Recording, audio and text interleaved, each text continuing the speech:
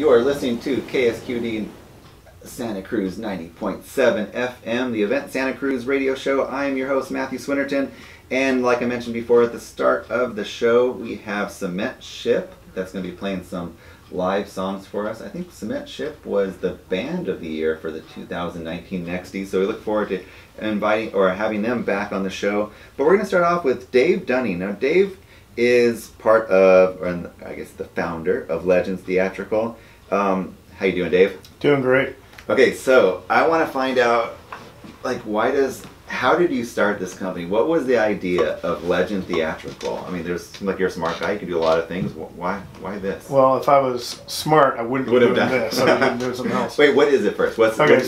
So Legend Theatrical does a pretty broad variety of things. Mm-hmm. Mainly that keeps us relevant. So we started off as a scenic design and construction company, mm-hmm. meaning we built sets. And I used to build... Sets for what? At the time when I first started, it was mainly for theatrical productions. Okay. And we were mainly doing stuff down in LA. I was living up here, building them up here, trucking them to LA because I could do it, frankly, cheaper than they could in LA. Oh, interesting. So I did the whole, find random empty warehouses to build in, and then started working for a lot of places up here as well. Yeah. And then as time went on, I also did a lot of lighting at the time. I got an actual, believe it or not, these degrees exist, but a technical degree in design for theater. Cool, yeah. And so in that process, I was doing a lot of lighting as well. And over time, I started having clients that we would come in and do a show for that would then ask, hey, can you guys upgrade our existing lighting?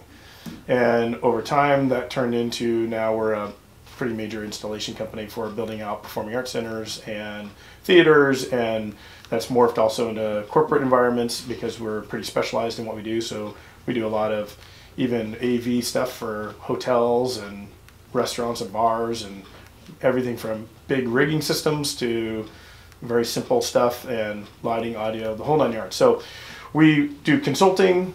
We still do a lot of live production work. We have a full rental house that carries everything from mobile stages and staging to audio, video equipment, lighting, all kinds of stuff. Over in Scotts Valley, right? Yeah, over in Scotts Valley. So over time, it's just kind of morphed into encompassing everything kind of in the technical realm of production work.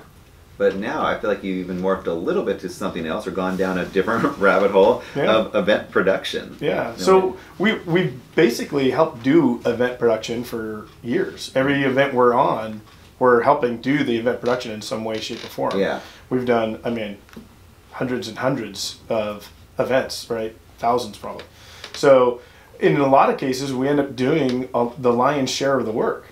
And at one point, early last year, this is last year because this is going to be our second year doing this particular one.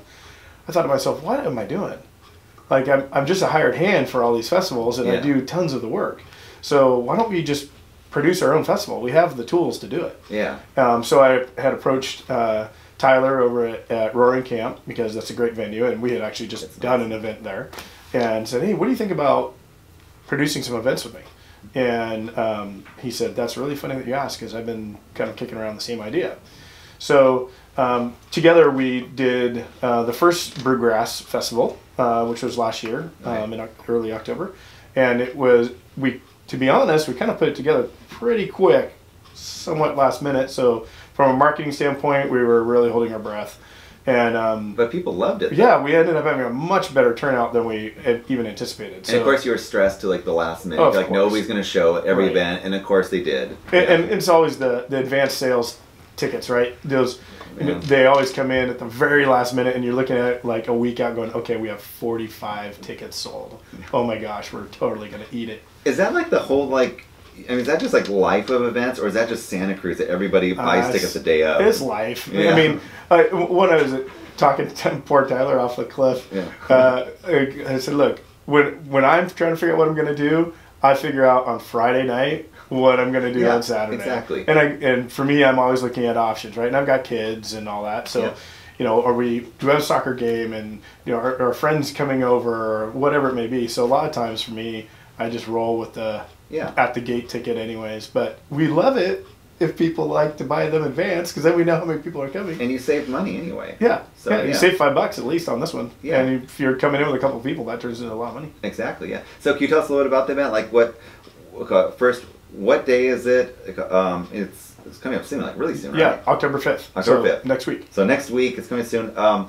When somebody like comes in the gate, what's the experience? What are they going to be involved in? So it's going to be pretty killer. So because we're part of the producing organization of this, we're kind of bringing in all kinds of stuff. So we're going to have both of our mobile stages there for those that went to Mountain Soul or the Redwood Festival, or Redwood Fair, sorry. Those kind of stages. Some of those were our stages. Okay. It's going to be that kind of a setup, and then we'll have a killer audio system. The main stage goes late enough that we're actually going to be able to do lighting, and we do a pretty good lighting show, I think. We actually just came back from doing Santa Cruz Bikes corporate party up in Downeyville, which was... Actually, I saw some pictures. Pretty off the charts, and we did the lighting and audio up there.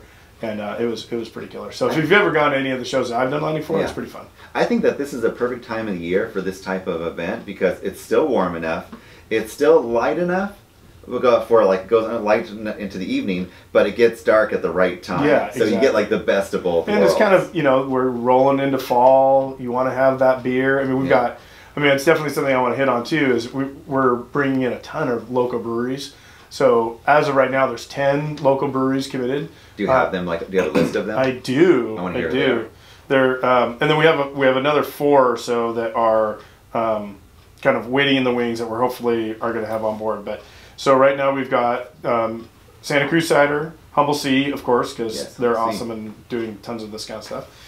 Shanty, Alvarado, Woodhouse Blending, Santa Cruz Scrumpy, Elkhorn Slough, Seabright, and Discretion. Those guys are all committed, and then we've got, I won't list them yet just in case, but we've got another 4 of some local ones, one of which is one of my favorites that I'm hoping decides to come. So there's lots of killer local beer. Isn't that nice when you personally okay, I'm going to put in the thing that I like. Yeah, exactly. And then we've got a great lineup of bands.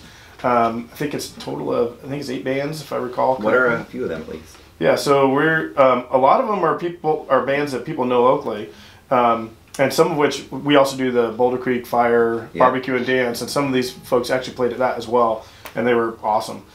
So we start off with Pocketful of Pennies, and then we've got Hank and Ella and the Fine Country Band, which are really fun. They played at Boulder Creek.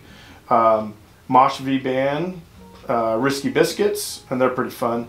Wild and Blue, Willie T. Taylor, Rattle Can, Miss Leo and her Bluegrass Boys, and then we kind of have a dual headliner with Tim Bloom, who's using the Coffis Brothers as his backing band. Oh, really? So that's going to be pretty killer. Oh, nice. And then the Hack and Saw Boys are going to wrap it up at the end of the night. Cool.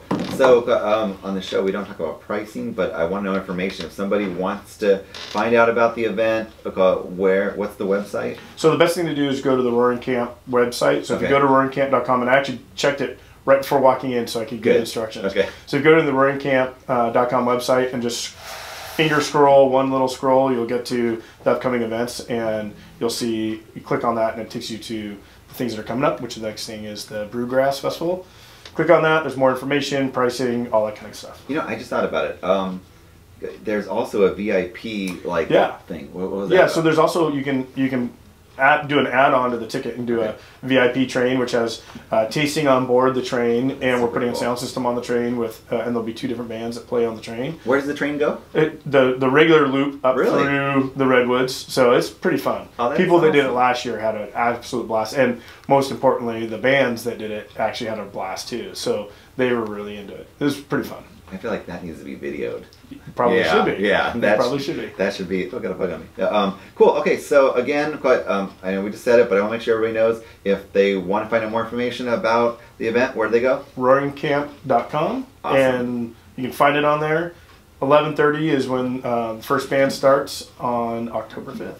And if somebody wants to put on a huge event with an awesome stage, Legend Theatrical, what's your website?